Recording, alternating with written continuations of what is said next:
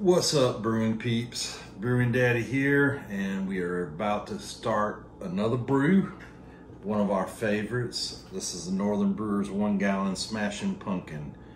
It's a fall pumpkin flavored ale. One of our favorite beers to drink. So let's see what we got in the box. Big wad of paper as usual. We got some gold malt extract syrup. We've got some Cascade hops. We've got some Smashing Pumpkin ale grains. Got some fizz drops. We've got our steeping bag for our grains. We got our American ale yeast. And they also include a small package of pumpkin spice in the recipe. You can actually add pumpkin to this recipe if you like, but I don't add it. I like it just as it is. And then of course our instructions from Northern Brewer, which are usually very thorough. So not a whole lot going on here. You know, we've got some grains to steep, liquid malt extract, 1 hop to put in, and that's pretty much it. And then the yeast, and then our fizz drops for bottling. So we'll get the pot hot here in a minute, and we'll get this brew started. Let's get it. All right, so we got our burner lit. We got 1 gallon in the pot already. We're gonna put another ½ gallon because we like to brew with 1.5 gallons. So let's get in the other ½ gallon.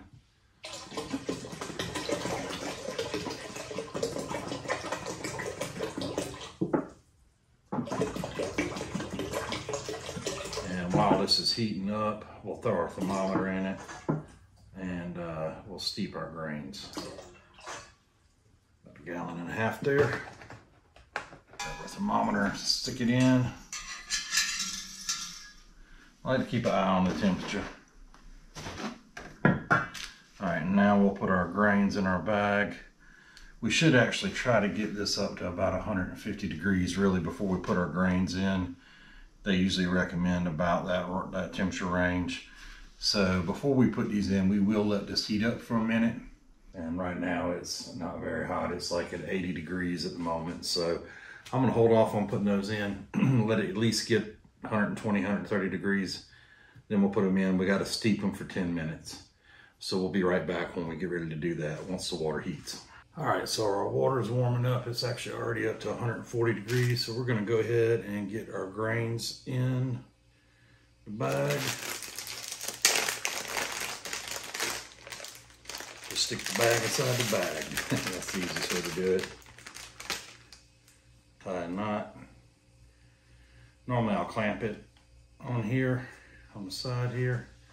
But this time I'm just gonna try, you know what? I'll use my thermometer to hold it down. It's already here.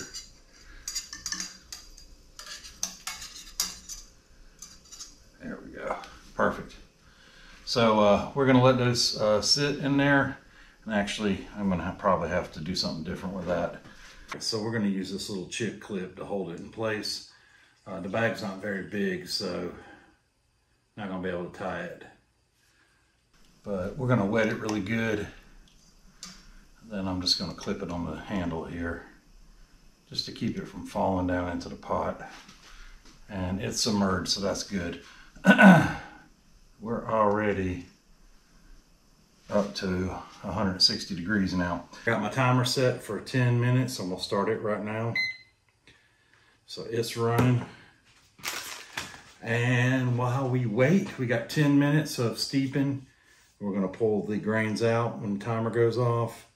And then we'll wait for a boil to start, and then we can get in our malt extract and our Cascade hops. These both go in at the start of the boil. We're gonna boil 45 minutes. When we cut the heat, we're gonna put in the pumpkin spice, and then we're gonna get this baby cooled off and into our fermenter.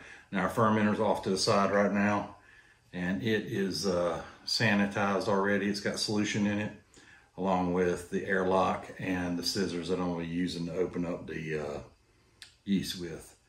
So we're all set, ready to go. We're going to be having some pumpkin ale in about a month from now, but be back here in a few minutes. In the meantime, we're going to drink one of our own home brews here. This is a fresh squished IPA. Very good beer.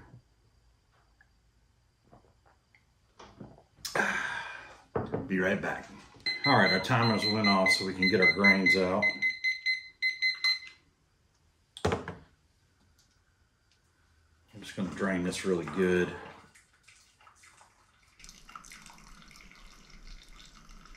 Everything drain out of there.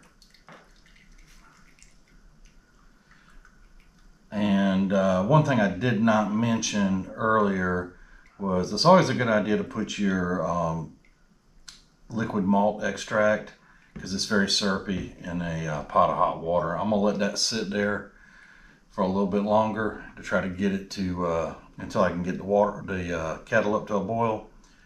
But it'll make the pouring of the malt extract a whole lot easier, and you'll get everything out of the container. All right, I think that's pretty good. We got everything out of that. All right, right now we're sitting at, looks like we're right at about 200 degrees. So we've got a few more degrees to go before we'll start boiling, but it's not gonna be long. Matter of fact, I'm probably gonna go ahead and get my malt extract in before the boil starts, maybe wait till about 210 degrees, but we'll be back when we do that. We're back and we're getting very close to boil. We're sitting at 210 degrees. I'm gonna go ahead and pour in our liquid malt extract because the boil is gonna start here very, very soon.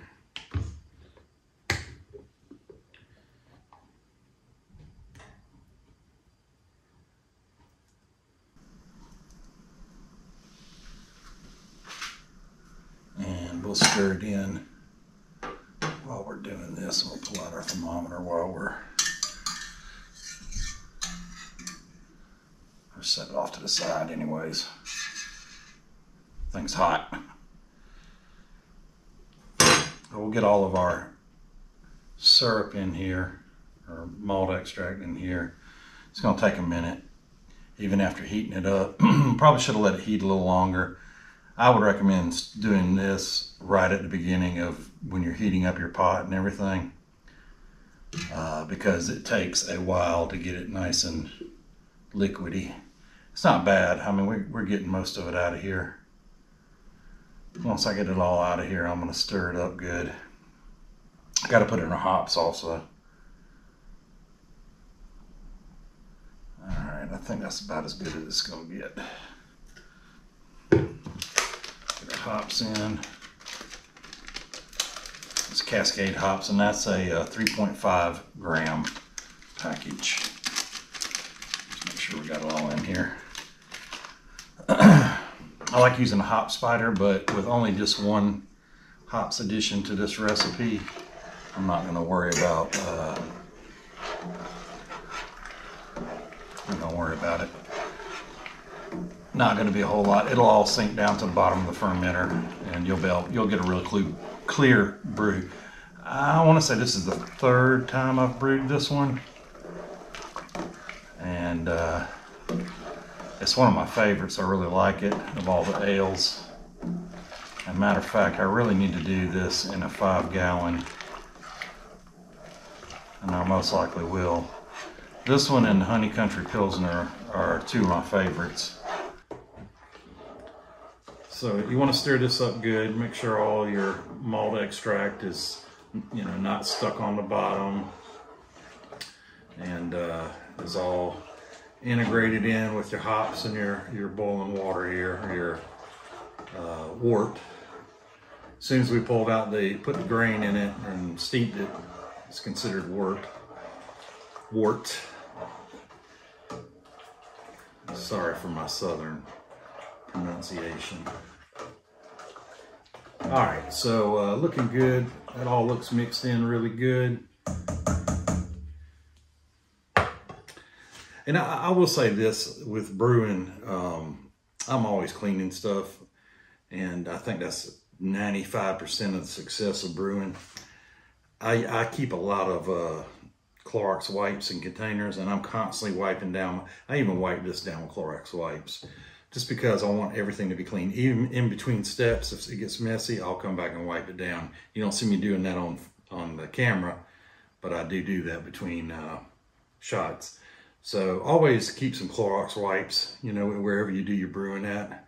I do mine in my garage, but as you can tell from the background, no, they're not props. It's my garage. But anyways, I always keep some Clorox wipes and roll of paper towels, just handy because you're gonna have spills and messes and all that good stuff. And I try to keep my work area as clean as possible. You know, the better cleanliness, the better your beer is gonna turn out. All right, so we're gonna get our thermometer back in, and let's see where we're at. I got a feeling we're really close because I can hear it. You know when it's getting close because you'll hear the rumbling, and it's really close.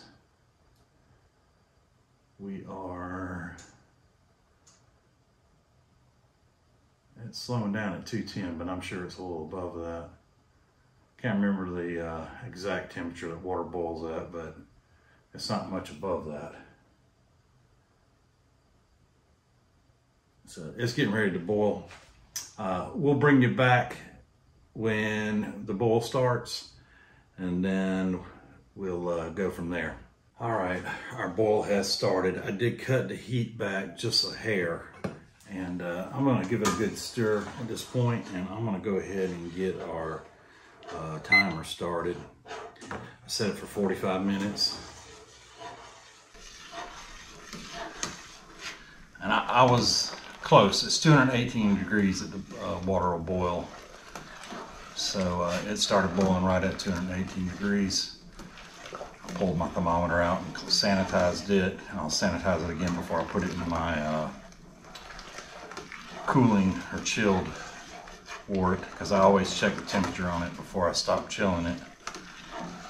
It's another, I was talking about sanitation being 95% of success. Well, I'd say temperature is probably your second most important thing. Just monitoring temperatures, making sure that you're not getting your kettle too hot, you're bringing it up to the right temperature, you monitor it, you don't burn your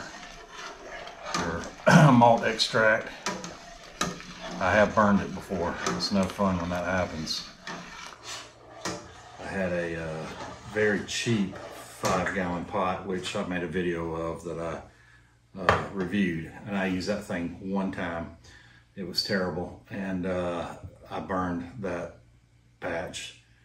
Although I was able to salvage it, I actually I was able to kind of strain out and scoop up a lot of the burnt malt off the bottom, but I was lucky I was able to salvage it. It turned out to be a pretty decent beer, actually, amazingly. But we're not going to be using these until, like I said, the spice will go in at the end.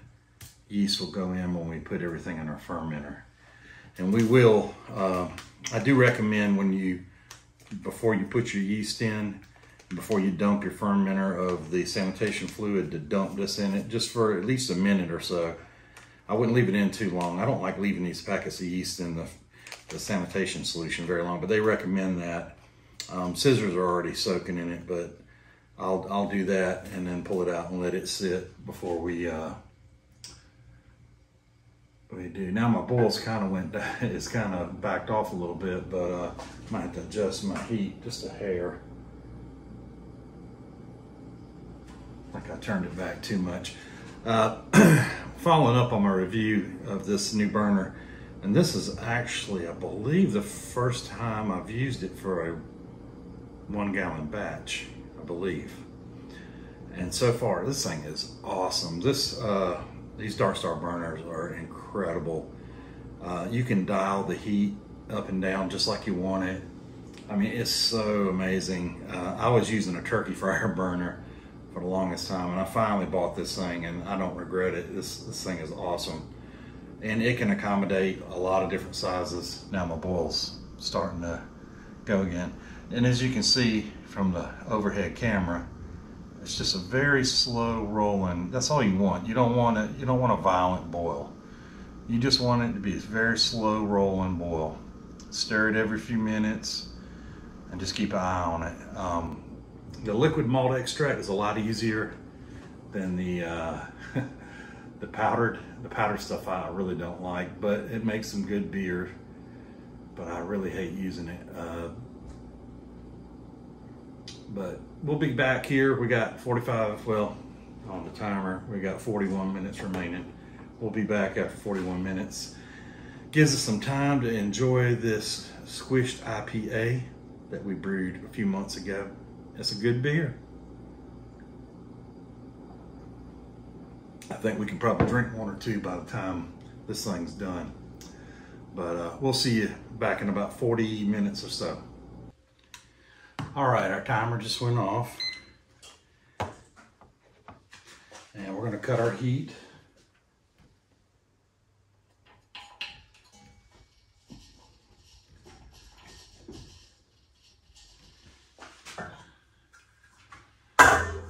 Covered up.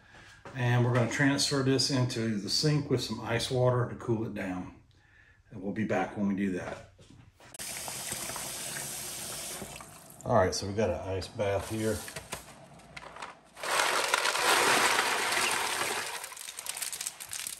I'll go ahead and get it all iced up.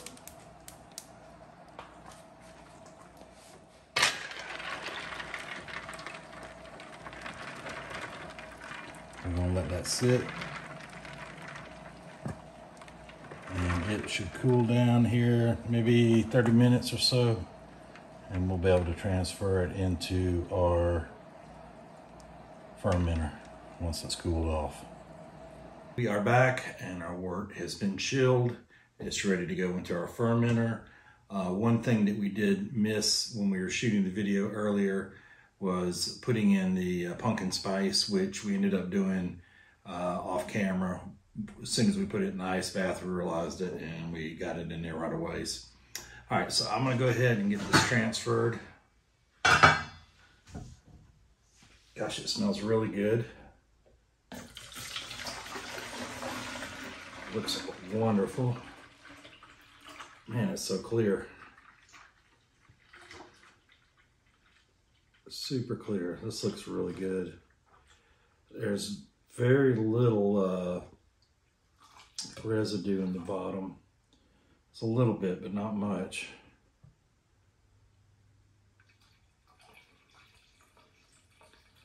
There's a little bit of cloudiness. I'm not going to pour this last bit, as you can see. I don't know if that other camera will pick it up, but there's a little bit of milkiness there at the bottom I'm going to leave out. I'm going to get our yeast in, sanitize our scissors and our yeast packet. And just as a precaution, so you're not getting any bacteria, and just sprinkle your yeast over the top.